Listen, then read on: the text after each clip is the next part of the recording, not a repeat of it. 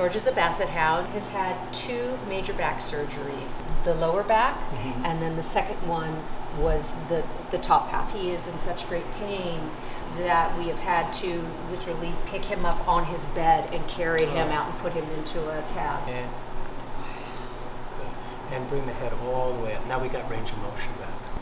And I'm looking and springing each joint, looking for a segment that could be stuck or not moving right. Your ilium is posterior, inferior on the right. I'm going to do a little adjustment to correct that.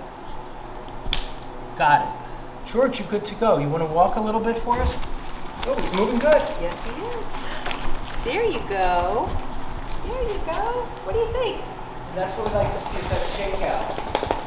From tip to tail. Yeah. Right?